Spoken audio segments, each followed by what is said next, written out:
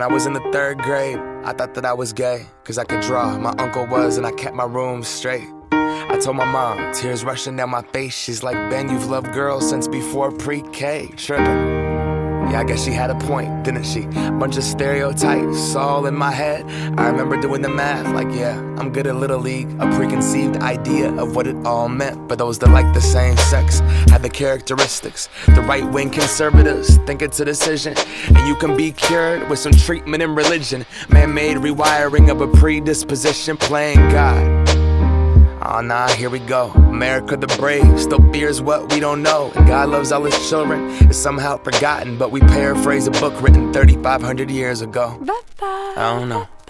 And I can't change, even if I tried, even if I wanted.